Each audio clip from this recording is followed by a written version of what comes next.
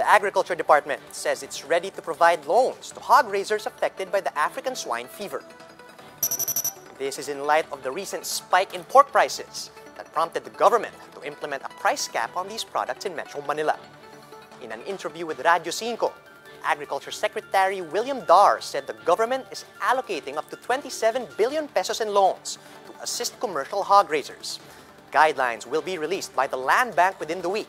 And aside from this, Dar says the government will also provide zero-interest loans amounting to 500 million pesos to assist backyard hog raisers.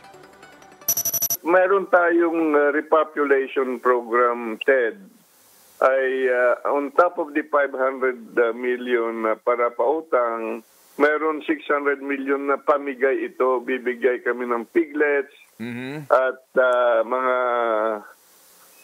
iba't ibang inputs para sa ganun sa backyard hog raisers.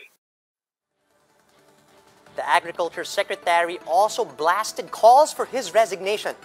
Recall that Agriculture Sector Alliance President Nick Briones had earlier urged Dar to step down from his post, citing issues surrounding the price ceiling's implementation. In response, Dar says, trabaho lang. Ako, trabaho lang po at I serve at the pleasure of the President. Well, trabaho lang, Ted. Dire-diretso. Yung sinik naman, panay negative siya.